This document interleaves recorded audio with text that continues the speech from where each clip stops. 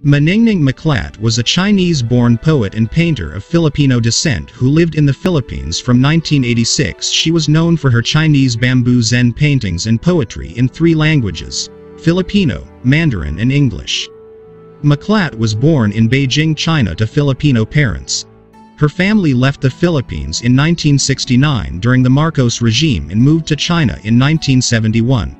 In 1986, she and her family returned to the Philippines after Marcos was removed from power, and she has a younger sister, Banaue, who is an aspiring opera singer in New York City.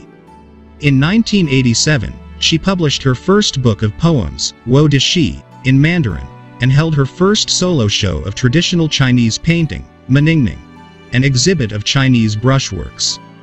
She had 4 more solo shows in her lifetime. Miclat became a Fellow of the University of the Philippines National Writers Workshop in 1990 and won an award for a Filipino play there. She also became a Fellow of the Philippine National Writers Workshop. In 1992, she won the Art Association of the Philippines Grand Prize for a painting entitled Trouble in Paradise, and her second book of poetry, Voice from the Underworld, was a finalist in the country's 2001 National Book Award. In 2000, at the age of 28, she jumped from the 8th floor of the Far Eastern University in Manila, where she was teaching at the time. In 2001, the Maningning Foundation was founded in her memory to celebrate the talents of young artists, both visual and written. She died at the height of her literary and artistic powers. Maningning Miclat, poet in 3 languages and award-winning painter. You might say that, like a true poet, she died for love. She was found dead of love, with eyes radiant and her skin like a newborn. Her young life, so filled with accomplishments, is the stuff of legend.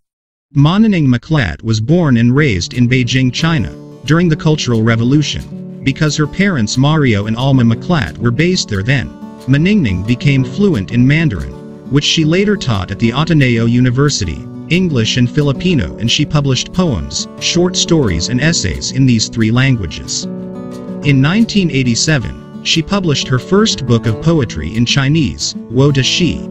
3 years later, she became a Fellow of the University of the Philippines National Writers Workshop, where she won an award and a Julie Lutch Trophy for a one-man play in Filipino.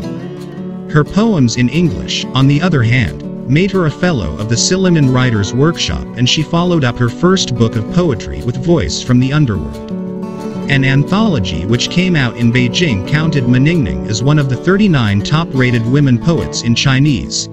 The young writer's accomplishments in painting are just as remarkable, if not more so, considering her age then.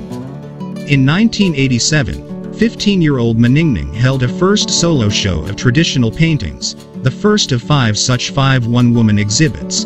And while still a student at the University of the Philippines College of Fine Arts, later graduating with a cum laude standing, she won the 1992 Art Association of the Philippines Grand Award for non-representational paintings with her abstract work, Trouble in Paradise.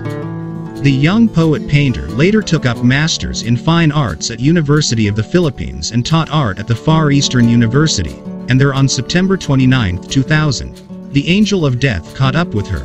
Another major work, Soliloquy, 8 by 44 feet, was exhibited posthumously at the Cultural Center of the Philippines and at the GSIS Museum in 2002.